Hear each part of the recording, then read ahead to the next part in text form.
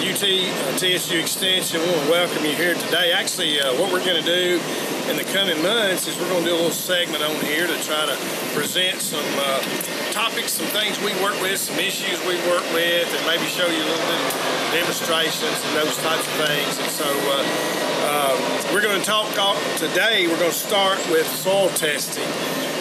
You know, we get a lot of calls about plants, and you know, nutritional needs are very important. I mean, there's insects, there's diseases, there's a lot of things that go on.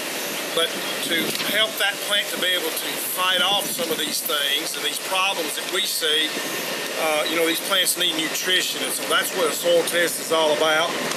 So real quick, go through the details on how you pull a test and how you send that off and get those results. Of course, we have the $100 soil probe that most folks probably wouldn't have. It's real handy when you're in farm fields and that type of thing. But you can take a $4 or $5 shovel or even a trowel and just take those items and pull a sample. We need to pull a sample about 6 inches deep. That's what we've done here to show you, to demonstrate the when we pull it with these professional tools, we get just a little old plug of soil. We'll pull several of those in the field or the area that we're trying to sample. We mix them in a bucket of some sort, and then when we send that off, it actually goes in a little box, send off to the lab. It's about a cup of soil, but that cup has to represent the entire area that we're going to sample. But if you don't have the tool, there's some things you can use. One is just a cheap shovel. And what we recommend is that you take a sample about 6 inches deep. Obviously, we wouldn't send all of this soil off. What we want to do is basically just break out a little area of it, add it into our bucket, and we go back and put this in the hole. We go dig another hole. If we wanted to, for example, we're under this pretty dogwood tree. If we wanted to sample this dogwood tree, we would want to pull several samples scattered around the tree, especially out to the drip line. That's the edge of the tree where most of our active roots are finding nutrients, and so we'd want to sample around those areas. We would mix them in this bucket, and basically we would just pull out a cup of soil and send it to our lab. Our paperwork here, we would identify the sample. For example, if we were sampling for this tree, we would identify that on this form with some other information. The test does cost $15, but it will give you a good idea of the pH of your soil and the other nutrients that are needed. pH is very critical for soils. Most folks don't think about that. They think about, well, I'm going to add fertilizer to a tree. I'm going to put triple 10 or triple 15 or ammonium nitrate. And those are good, but the problem is if we don't know what the pH is, they may not be effective. And sometimes in Giles County, we get some soils that will be a little bit lower in pH, and we have to correct that with lime. So when a soil test tells us the pH of that soil, and the lab will make recommendations on the lime that's needed.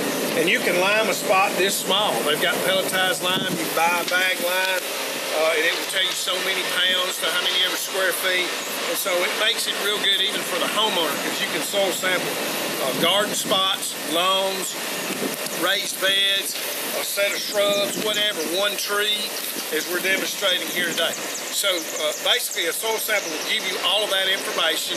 They'll send the report out. It'll tell you the pH, if there's lime needed, what to put down. They'll also give recommendations for potassium and phosphorus, which are real critical for plant growth. And then there will be a basic recommendation for nitrogen. We can't really test nitrogen in the soil, so there's recommendations depending on the crop that you're planting. It costs $15 for a sample, but it's certainly well worth it. It will, like I said, will give you your pH and all the nutrients that you need.